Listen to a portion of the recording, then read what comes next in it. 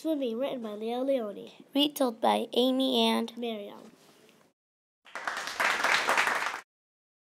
This is a story about a fish named Swimmy. Swimmy is a fish who loves swimming. It is in his name too. Swimmy lived in a corner of the sea.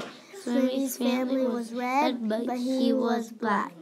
His family swam slow, but he swam fast. Initially, his family was happy.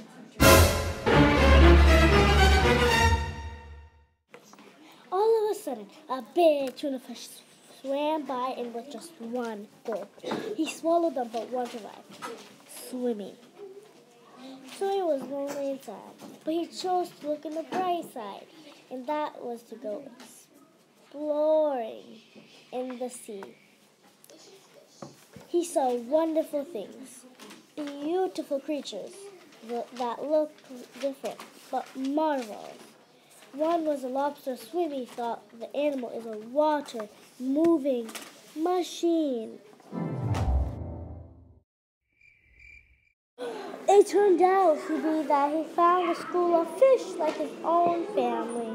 They were hidden in a dark shade by a big rock that had weeds.